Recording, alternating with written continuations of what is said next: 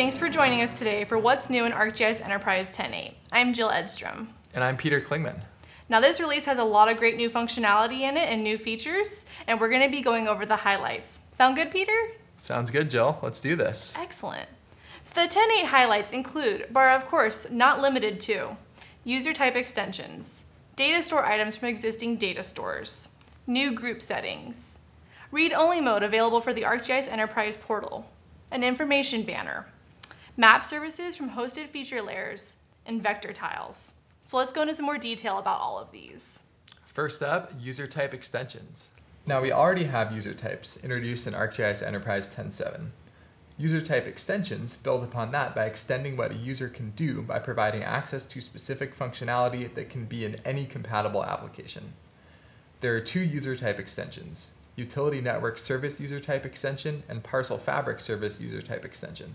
These extensions allow for business partners and developers to build and offer their own innovative applications and solutions that take advantage of this functionality, in addition to the functionality available when using ArcGIS Pro. Now you might be wondering, how do these user type extensions differ by user type? All user types have the ability to view and query the utility network. Viewers can perform traces and display stored network diagrams. Editors and field workers can do everything except publish and administer utility network services. Creators and GIS professionals can do everything.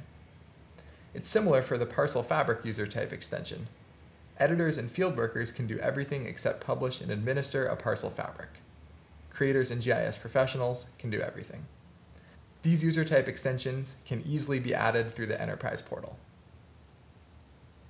That's pretty cool. Definitely helpful for our business partners that need to extend this functionality to products other than just ArcGIS Pro. So another new feature we're going to be going over is data store items from existing data stores. The portal administrator can create data store items for existing data stores that were registered directly with a federated server. You can do this directly through ArcGIS Server Manager. Once you create a data store item for a registered data store, the data store is only available to the set of portal users with whom you share the item. This means you'll need to be aware of how you share the item through your ArcGIS Enterprise portal, whether that's to the entire organization or just specific groups. Speaking of groups, there's some new things for groups in the ArcGIS Enterprise portal. I guess I was done talking about data store items then. New features regarding configuring the ArcGIS Enterprise portal at 10.8 include, but are not limited to, hiding group members and restricting members from leaving a group.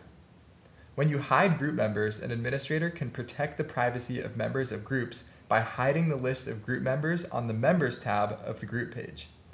When you restrict members from leaving a group, this ensures that members remain in the group unless they are removed by the group owner or a group manager. It's pretty fancy. Right on. So another new feature we had mentioned is read-only mode for the ArcGIS Enterprise portal. And this is a new feature I'm actually really excited about.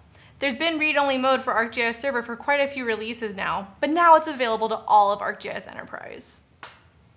While read-only mode does not prevent normal access to the Enterprise portal, very few changes can be made to the portal, any federated servers, or the ArcGIS data store. This can be useful in preventing downtime and data loss when making system updates and upgrading your ArcGIS Enterprise. Wait. This is a great opportunity for the information banner. Yeah, it is. We'll get there in a moment though, so bear with us, folks. When the Enterprise portal is in read-only mode, users can view content in the map viewer, manage log settings, create backups, restore an ArcGIS data store using the Restore Data Store utility, reindex the portal, and more. Now that sounds like quite a bit, but there's a reason why this functionality is here in 10.8. It can prevent users from creating or uploading items, running analysis tools in the map viewer, publishing or editing web services, creating or modifying groups or users, or importing ArcGIS Enterprise backups. And this is a great opportunity for us to talk about the information banner. It actually is. So do you want to tell us about that, Peter? You know it. Oh man, am I excited for this. Another great feature in 10.8 is the information banner. The information banner is a new feature that alerts all users who access your organization about your site's status and content. The banner is shown at the top and bottom of the site in the following locations: Home, Gallery, Map Viewer, Scene Viewer, Groups, Content, and the organization pages. It's easy to enable the information banner. All you do is go to your organization, navigate to the ArcGIS Enterprise portal, and then Settings, Security, Information banner. From here, you can set it. Okay, so I get why you were so excited about the information banner. It's a pretty snazzy feature. It's also useful for those kind of events that are out of the ordinary where you need to let your entire organization know what's going on. Yes, such as read-only mode being set on the ArcGIS Enterprise portal. It's true, I get it now. Are there any other features you want to discuss, Jill? Yeah, I'd like to go over map services made from hosted feature layers.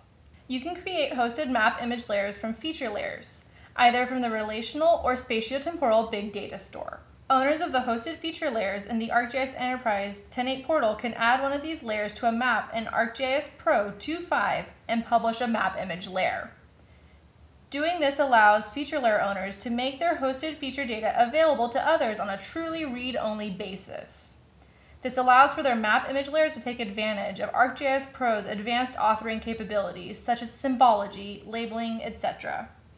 Once published, that map image layer will connect directly to the data source. Okay, so that brings up another piece of functionality that I'd like to discuss, vector tiles. There's been a lot of enhancements to vector tiles in ArcGIS Enterprise 10.8. Two of the new features are replacing and customizing vector tile layers. The Replace Layer interface allows you to replace the content of the current hosted vector tile layer with the content in a replacement layer. It also allows you to choose how to archive the current content and preview the styles that are applied to the layer. It alerts you when the current and replacement layers don't match so that you can correct problems before you actually replace the content. For customizing vector tile layers, you can now customize the style directly through the map viewer. It's pretty neat. Wow, those are a lot of awesome new features at 10.8. I know. Something that you should really take the time to check out for yourselves. Thanks for hanging out with us. And for Product Advocacy, I'm Jill Edstrom.